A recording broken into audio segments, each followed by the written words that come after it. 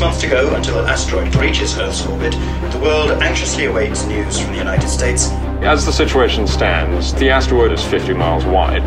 If it hit us, the devastation would be catastrophic. If we knew with absolute certainty that thing was going to hit us, everything would matter. Look around. Things have changed. This isn't the same world anymore. All those things want to do is kill us. They said if you get to an evacuation centre, then refugee boats are leaving for Norway.